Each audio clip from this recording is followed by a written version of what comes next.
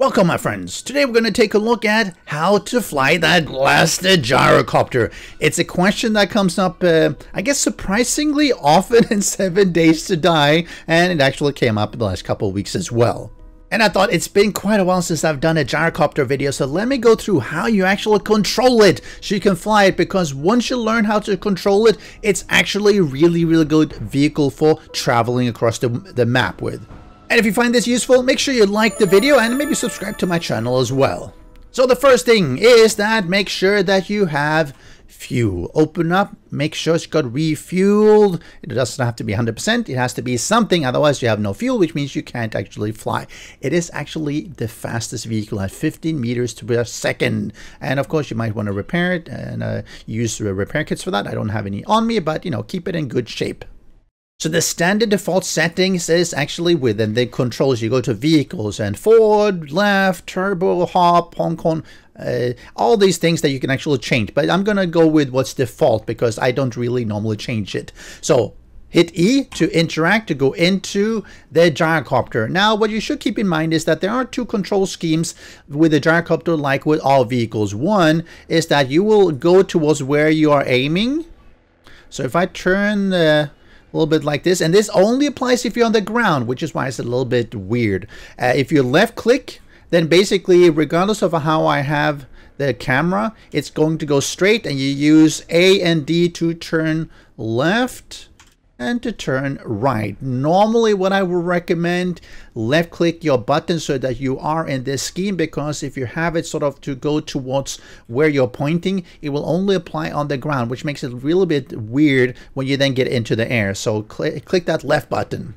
And the gyrocopter is not a helicopter. It's not. It has to have forward momentum. It does have some lift and everything, but what you do, W will go forward, S will slow it down. Not that it really makes a big difference. Now you have two additional keys that are really important, and that is F for light. It's kind of dark here, so it doesn't matter. X for that really bad horn, but space and C. What does space and C do? Well, you're not hopping or anything, but it's crucial. So what space will do is that it will lift the nose of the gyrocopter upwards, which means that you will tend to go upwards. C will point it downwards, and together that's how you manage your elevation. So what we're going to do here, I'm going to hold W, I'm going to get a little bit of speed here, and then I'm going to tap the space button just slightly to make sure I get a little bit of elevation. So W gets on speed, going to tap the space button a little bit. You see I'm tilting upwards, and look at this. I'm flying. I'm not tapping the space button anymore because it's already upwards. If I tap it upwards even more, you see it goes even further, and then you bring it down with C. Right? Seems pretty straightforward. I am still holding W, because if I stop holding W, you'll hear the motor slows down, and then I will start falling to the ground as gravity takes over. So make sure you hit that W pretty much all the time as you're flying. If you stop, you're going to be plummeting down to the ground. Now, if I hit C, I can point myself really far down and crash.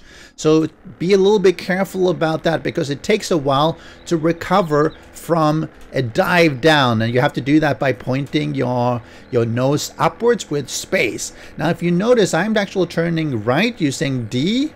I'm turning left using A, just like you do with any vehicle. And I'm adjusting my elevation or my pointing a little bit by using C for down and space for going upwards. So once you're flying, try to level off a little bit so that you're not pointing either up or down, and then just try to go around a little bit. Go A, go D, get comfortable with it. Tilt your nose up a little bit, you gain a little bit of elevation. Tilt the C downwards just to go down a little bit, just to sort of get used to it. It's good to practice flying like in any vehicle. You know, you don't necessarily need a license, but the gyrocopter takes a little bit more practice, and just learn of sort of how it feels, how long it takes to recover from if you are pointing the nose downwards versus upwards, and how it actually works that way, because it's going to save your life later on.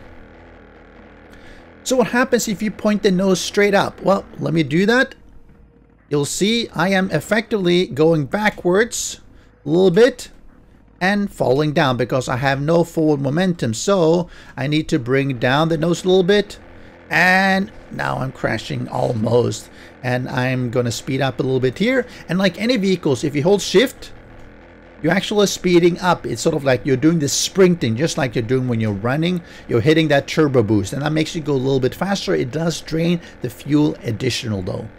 If you point C all the way down, you're going to be doing a nosedive, which can be really, really painful. So avoid doing that. You see, even now trying to recover, it takes a while, and I overcompensated and oh, perfect landing. Right. Yeah, no, that's definitely what I was trying to do. One thing to keep in mind, the rotors can actually hit the tree. See if I can hit this one. There you go. I hit the tree. So if you're driving into a forest, you actually can hit it, and that might bring you down to the ground, which can be a little bit painful if there's a lot of zombies below you.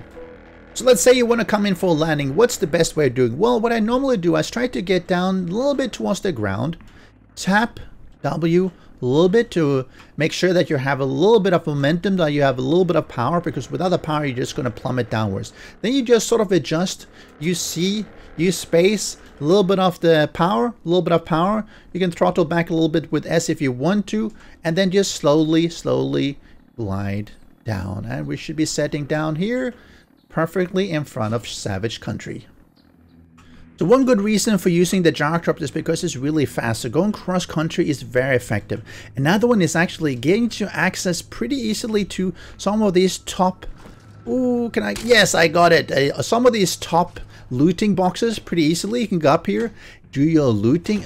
Be a little bit careful if you wake anything up, because once you're done, you can pick up your vehicle again, set it down when it's flat, and just drive off. And you are good to go, having looted the PUI without having fought any of the zombies.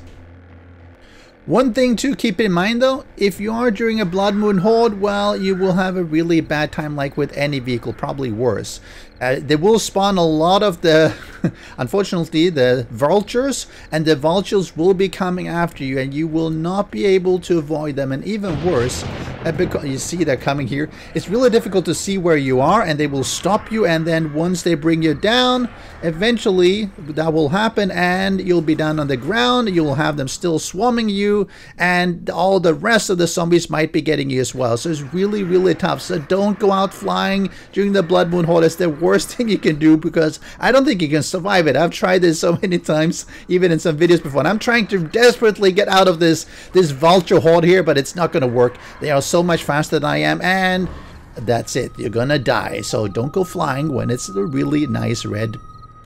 And lastly, a tip that I cannot stress enough: be careful about hitting that E button, because E will exit you out of the vehicle, and if you're really quick, you actually can get back into the Gyrocopter. That can save your life, because if you miss it, well, what's going to happen is that you will take a flight, or actually a fall down, and that's really painful. So don't do that. Stay away from that E key. But that really is about it. Just go and practice your flying. If you have a little bit of flat area, such as in the desert, it can be a little bit easier. Practice that C in space, just to tilt up and tilt down. Make sure you hold that throttle with W, and just practice flying around. Practice taking off, practice landing, and practice not crashing. A very good tip for using it is to carry around, for instance, your 4x4 or a motorcycle. Use your Gyrocopter to get to where you want to go, pick it up, and use the other vehicle for driving around. Because while the Gyrocopter is really good for long distance flying and getting up to elevations, it's not really as good when you're just trying to drive around town, for instance. And with that, make sure you've hit that little like button and subscribe to my channel, and I'll see you again. Special thanks to the great patrons supporting the channel.